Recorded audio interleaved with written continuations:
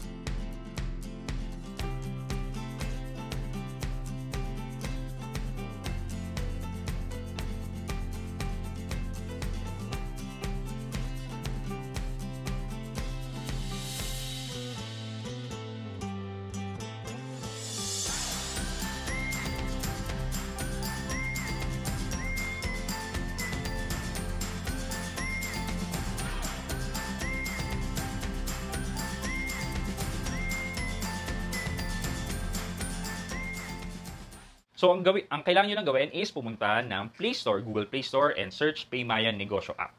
And nandyan na siya. So, if you can see, May 11 or May 10 yung latest update nila. So, yan. Or yeah, May 10 pala kasi in-approve pa ni Google. Kaya naging May 11 yung release. Yun. Anyway, sana nakatulong sa inyo itong video na to. And if so, please like this video, leave a thumbs up. And if not, okay lang naman. But continue to support me by subscribing to my channel by clicking the subscribe button and also the bell button sa tabi ng subscribe para makareceive kayo ng latest notification sa lahat ng upload ko. Again guys, this is Pat Quinto and you're in Pat Quinto's Review TV. Bye-bye!